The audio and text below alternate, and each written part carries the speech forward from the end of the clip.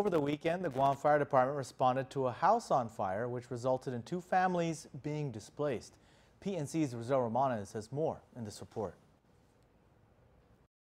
2 families lost their home to fire over the weekend. This was the home of Rolly and Susie Goles. According to Sister Rose Segovia, it started when her brother-in-law noticed smoke coming from a side extension to the building. She said once he opened the door to check on what was causing the smoke, the heat and smoke were too much to bear as it rushed through the main house.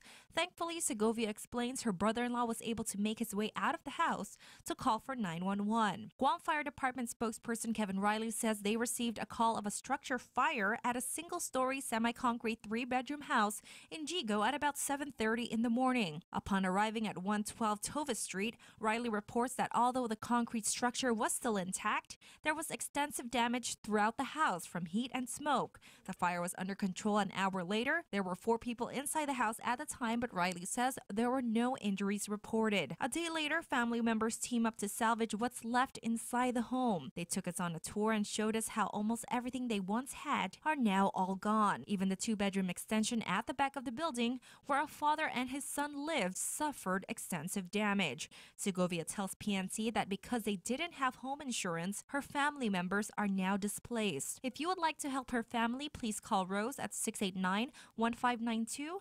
They're accepting any kind of donation to help them in this time of need. Rosal Romanes, PNC News. As of news time, Riley says fire investigators are still trying to determine the cause of the fire.